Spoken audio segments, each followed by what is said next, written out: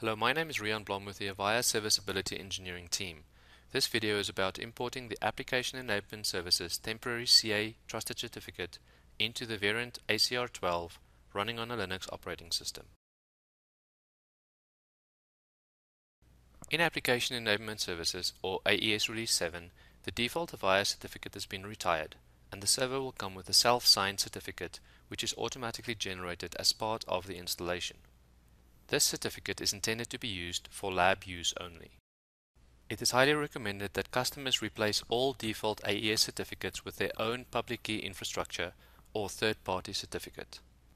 If the customer has not obtained their own certificates yet and need to use this temporary AES self-signed certificate, you can follow this procedure to import it into the Verint ACR.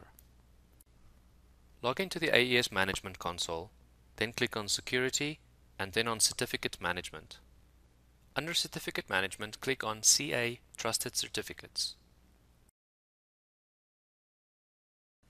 This is where you will see the self-signed CA Trusted Certificate, which is new for AES 7.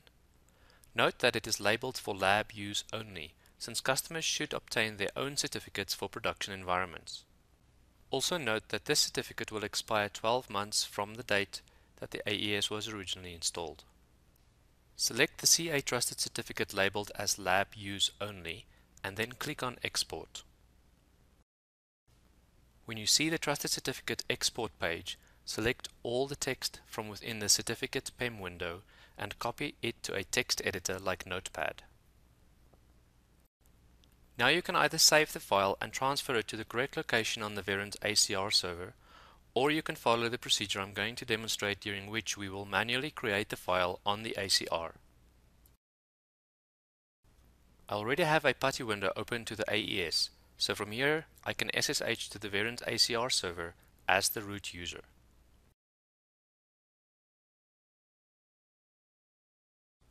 Once logged onto the Verint ACR, cd to opt, witness, keystore, CA certs. You should see that there are currently no files listed in this directory.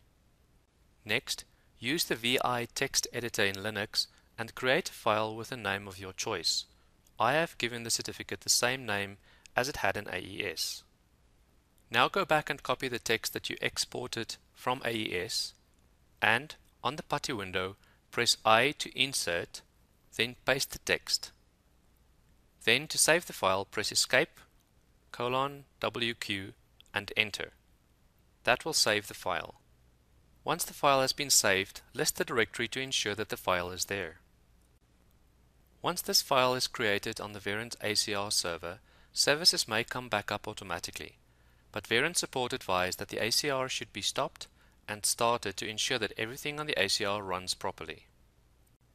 The next section in this presentation will show you a few items that you can check to validate that connectivity is re-established between the ACR and the AES. On the AES Management console, TCP Services Summary, you can refresh the page to see when the Verint ACR establishes a new session. Also monitor the number of associated devices. This field should increase as Verint starts to register the recording ports. For TCP, you can go to the TCP Services Summary and check that the associations are increasing as the Verint ACR comes up. Also check that you can see the username your Verint ACR is configured to use for AES.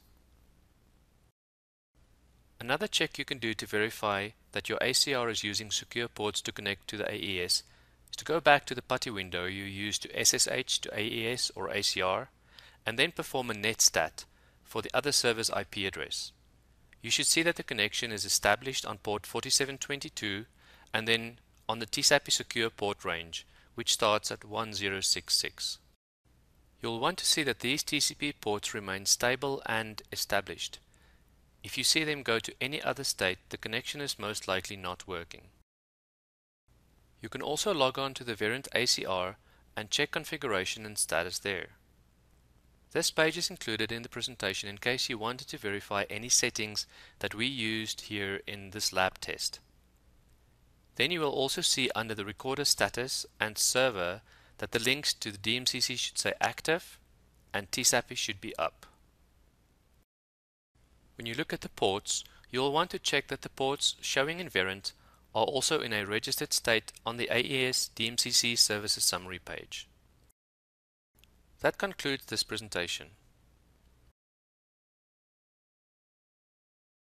Thank you for your time today. We welcome comments, questions, and feedback at mentor@avaya.com or on Twitter @AvayaMentor.